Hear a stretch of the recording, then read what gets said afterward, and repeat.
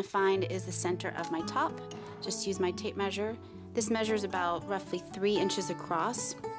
So I have a Sharpie here. I'm just going to mark the center of about 1.5 inches. Just make a little dot. You could definitely eyeball this too. You don't even need the measuring tape.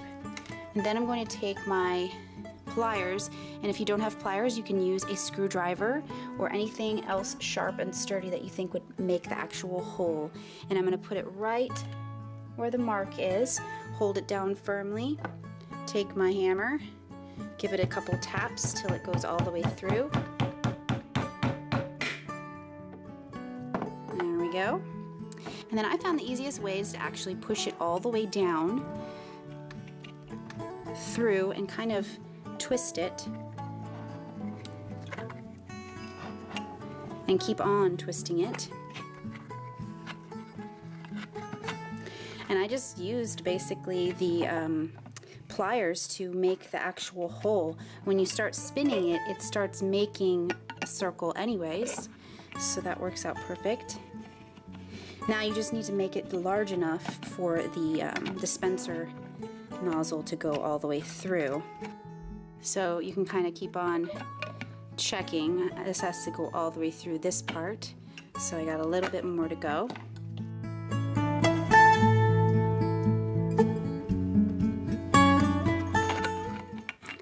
Okay, I think that might be good. Let's check it. Ah, perfect. See how it fits? And like I said, you don't have to worry about it being completely perfectly round because that's going to cover it right up. And then what I'm going to do actually is unscrew the cap and take out the little insert, and I'm just going to bend the raw part of the metal down into the top, just so I don't in the future cut myself for whatever reason. Alright, before I actually put this together, I'm going to take my ribbon and I'm going to glue it to the edge of the top, like all the way around. So I'm just going to measure out how much I need.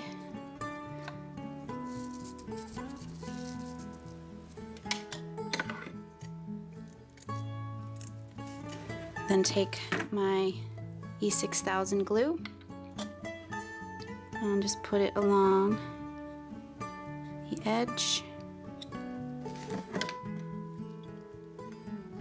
and press the ribbon on.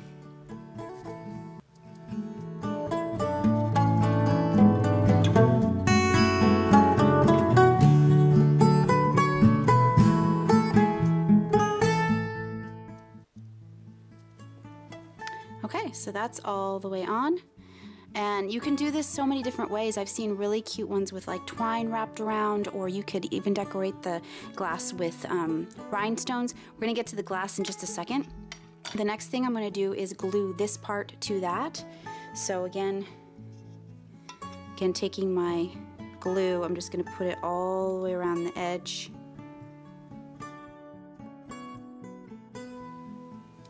Okay, so that's on. Then I'm just going to put it in there, press it down,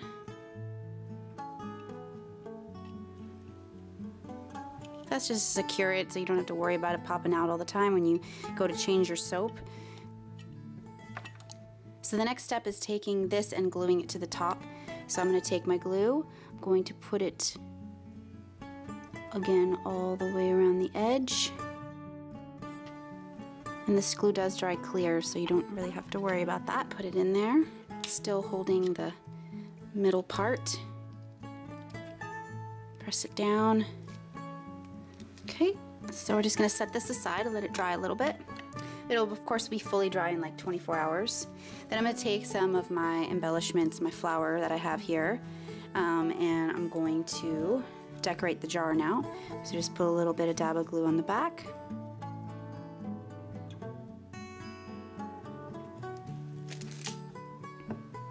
This jar actually has like a little spot, if you can see it, where it's smooth.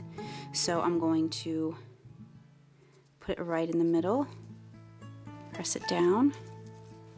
So just let that sit. It's fairly sturdy on there. Okay, so all you gotta do now is fill up your jar with your soap of choice. I didn't get a colored one, but you could, you know, obviously get the colored soaps, which would look really pretty in these jars. I just chose to have the flower as my accent. Screw your top on.